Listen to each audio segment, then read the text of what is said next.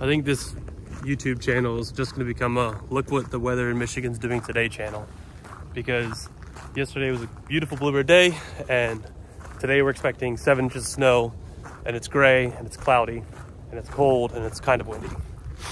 But today we're here at Lower Hudson Park. I think it's called Lower Hudson Park. And we're on a little nature trail that goes out to a creek, and we're gonna go do some long exposure, maybe just walk around and see what kind of stuff we can find out here. May bump around a few spots. There's a couple little trails that kind of weave through the woods here. So maybe we'll follow the water. Like I said, set up the tripod, do some longer exposures because there's moving water here. Yeah, just do a little walk and see what we get.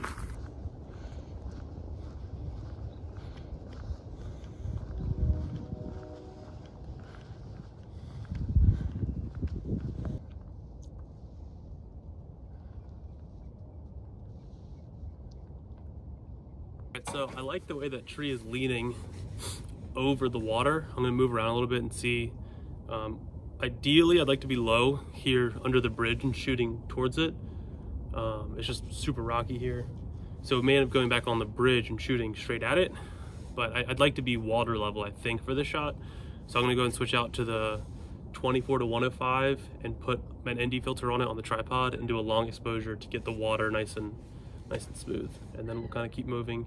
There's a couple more little offshoots of water going around the other way. So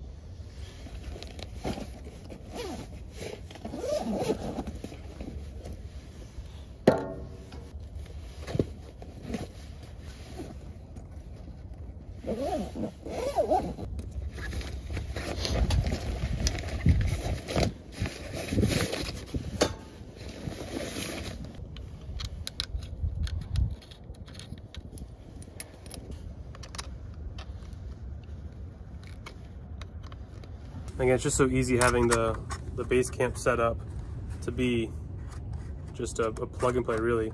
Leaving the rings, being able to leave the rings on all the time, and then just kind of add in the ND filters as I need them, makes it super convenient for video or for photos to kind of work as I go. All right, so like I said, we may end up going lower than this, but right now I'm just trying to get some shots established to see what I'm looking at on the long exposure. I'll definitely get lower than this first. So we'll start at the top. It's always sketchy shooting over water. I've lost a couple drones this way. I don't really want to lose another camera right now. That would be less than ideal. And the rocks here, so that feels secure enough, I guess. So again, I'm using a fluid head because I was more of a videographer for the last couple of years. So I find that I need, how do I word this? I find that a fluid head will do almost everything that a photo head will do, besides turn to its left, which if I had an Arca plate and an Arca head, that would be fine, because I have the L bracket, which would work great. However, for video, you just don't have the same with a ball head. You don't have the same control. So I will be switching to the Arca style plate and head, but for now, I will definitely end up with a fluid head over a regular photo ball head. So I'm kind of just framing this up right now, making sure my focus was on that tree. And I'm going to start with a 2-second exposure. Yeah, we'll do a 2-second exposure at f/22 ISO 50. So what I always do is set a 2-second timer so I can let go and there's no shake in the image. Let's see what that looks like. Yeah, with water, you definitely want a glassier, a longer shutter, and f/22 is as high as I can go. So I definitely need to get a darker ND filter if I want to come and do a long. I think I'm gonna came down a little more. Let's see. Let's go a little bit wider. Get a little more of the water first. Let's try this. So 2-second exposure. I'm doing a 4-second shutter this time at f/22. Like I said, to get more of that glassy effect on the creek, river, stream, whatever you want to call it. Okay. The problem is the sky is so gray. Let's see.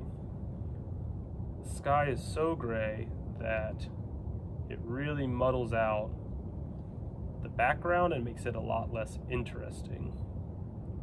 So I'm gonna go a little bit tighter now. Again, a 4-second exposure, f/22, ISO 50. I have a 2-stop ND filter on, along with the polarizer. Let's see if that, and again, I may end up going, yeah, there's not enough water in that shot. So definitely want to get more of the water, because the tree is there as a visual aid, but the cloudy water is the interesting part of the shot, I think. And I'm shooting straight up the stream. Maybe if I could find a bow in the stream, it'd be more interesting, or the creek. Okay, so we got a couple shots there. So I'm gonna move this before it falls.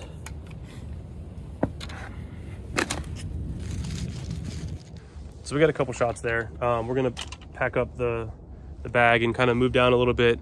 Again, I think shooting straight on the water makes it less interesting. A curvature would be nice. So we'll see if we can't find something there where it's got a curvature in the water to go around, and then there's something that, again, leading lines is always super important. All right, so I'm up here on the bridge now, and I'm kind of, again, this more downward angle, which I don't think I like as much, but I figured it was worth trying before I walked back and walked away from this bridge. The tree is very interesting because it's falling over, but it hasn't fallen yet. The colors are nice, the white. I don't know trees, but the white against the brown bark with these little pops of red or whatever color. It looks like red from here. It is super interesting. And there's another tree that I just noticed on this side that's also falling. We just had a big storm, so a lot of stuff's falling in the waterways right now. So I'm gonna take a shot here too and kind of see what it looks like, and then we'll move on and see what that does.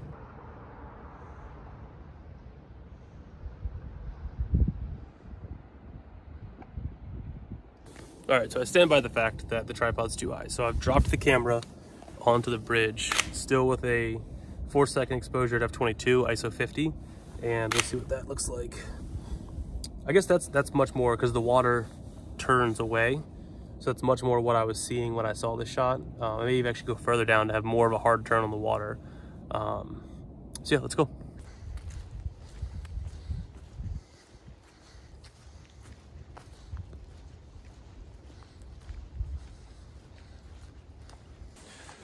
All right, so we're following one of the trails that kind of walks the little creek off stream, and there's a lot of moving water, so it's definitely prime for a long exposure. Just have to find a interesting subject to put in focus and still. These bridges are cool, but there's a lot of stuff in the way. Maybe a nice tree would be cool, or we'll see. We're gonna keep walking.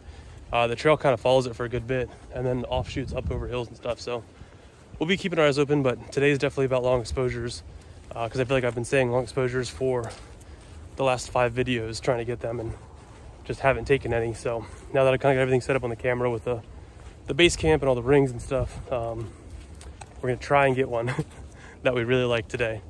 So yeah, let's go.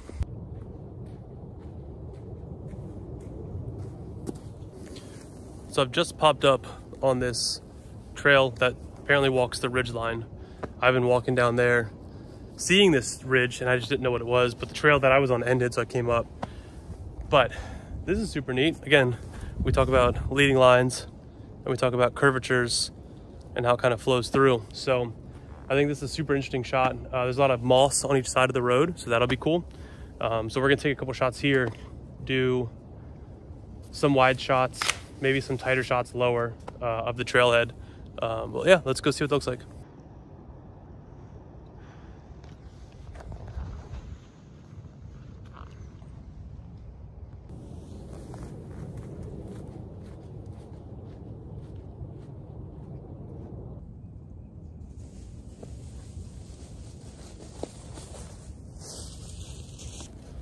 All right, so we're coming down. I found these mushrooms. I'll show you when I get down this hill, and hopefully don't fall.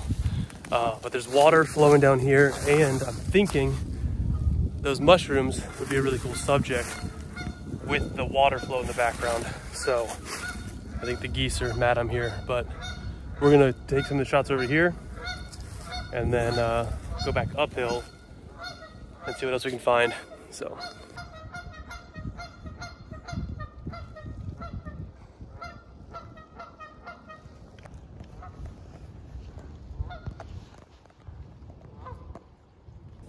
All right, so I'm trying a 8-second shutter, 8-second exposure with f20 at ISO 50. We're gonna try a couple of these and maybe change some settings and keep going, but I like this shot. I like how the trees coming across the frame, and there's mushrooms in the center as a subject, or off to the side as a subject, and then the water makes the most of the background, and that's blurred out because of the long exposure. So we're gonna take a couple here, and then we'll keep moving on down the trail and see what we can find. Something that I like to do when I'm not getting the shadows bright enough because of the long exposure is I'll take a little flashlight like this and then just kind of highlight them. Again, light painting, but during the day it also works to get close enough that you're not in your shot and then light up the shadows underneath. So that way you're not pulling your shadows out in something like Lightroom, you're doing it in camera. So let's see what that looks like.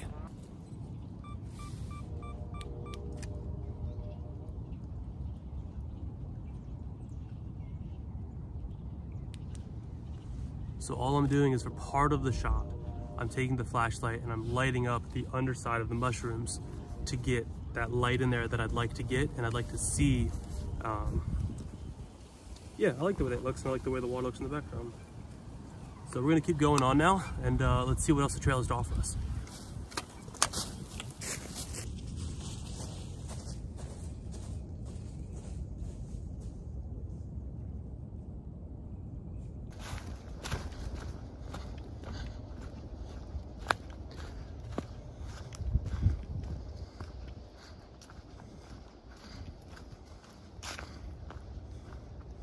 All right, so we got some cool mushroom shots.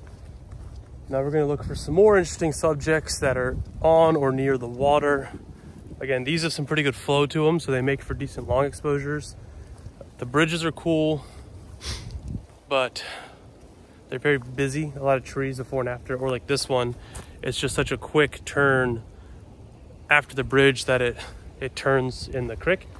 And it's kind of bland before it, but maybe we'll get a shot here. See what the bridge will look like with the, because that'd be a good spot to stand. That's kind of when I'm taking these shots. I'm looking for the most water movement, like right there, an interesting subject like the bridge, and having a good spot to put the tripod to get the shot. And this kind of meets all the categories. So we'll take a shot here and we'll see what it looks like. Again, we had a very big storm. There are a lot of trees down.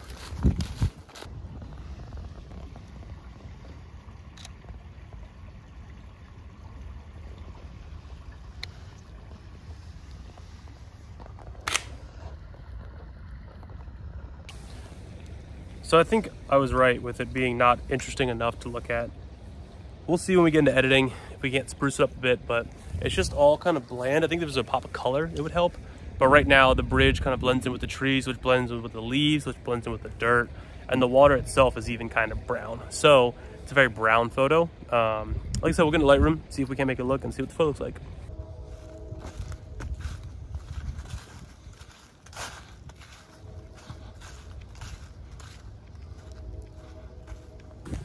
There's just so much here to photograph. It's all brown. The other day it was all gray, today it's all brown, but we have a lot of fast moving water and curves. I just wish I could get something super interesting as the subject that is over the water and stationary. The moss would be cool. The water's over there, so it's a straight line, so I'm staying on the trail a little more to see if it pops back over and kind of gets curvy again. But we're gonna keep walking a little bit longer and then maybe turn around and head back to the car, a different direction than we came, and see what else we can see on the way back.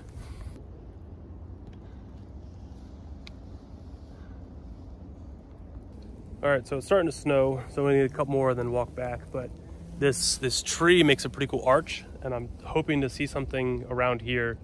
I'm doing some long exposure. I'm gonna try and move around, see what looks best compositionally, but I really like that the water curves here, and I like that the arch is also there. So I need to find the best composition here, and then just take some photos and see what it looks like. All right, so right now I'm on an 8-second exposure, f/22 again, and ISO 100.